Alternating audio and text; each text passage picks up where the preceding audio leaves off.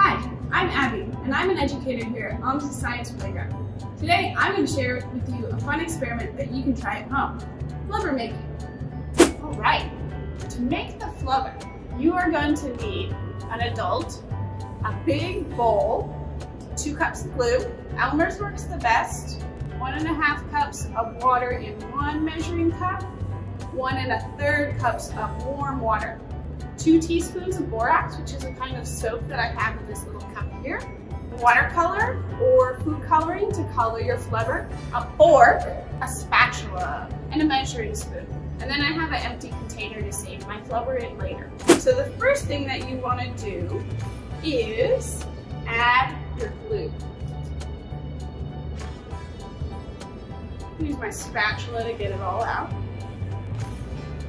Right. Then I'm going to add my 1.5 cups of water.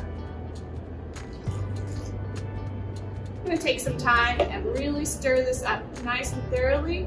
Make sure that you really mix up all of your glue. You don't want any streaks in the water. You want it to be completely combined, or else your flubber will not come out correctly. All right, now that it's mostly all done, I'm going to add about a teaspoon of my liquid watercolor. Whoa. You can set this aside for a moment. And now you're going to be mixing your borax with your warm water. You might need your adult to do this because you want warm water that will help dissolve the borax, because the borax comes in a powder. Stir up your solution and make sure that there's no little grains in the bottom, or else it will also not make your flubber come out right. And this is when the magic is going to happen. But first, you got to make a prediction. What is going to happen when I add this borax and water solution to our glue and water solution? Take a moment and tell your adult what your prediction is. All right, now that you've made your prediction, it's time to get messy. We're going to pour our borax and water solution into our glue and water solution. So you're going to want to start stirring with your spatula, but you really have to get your hands dirty for this.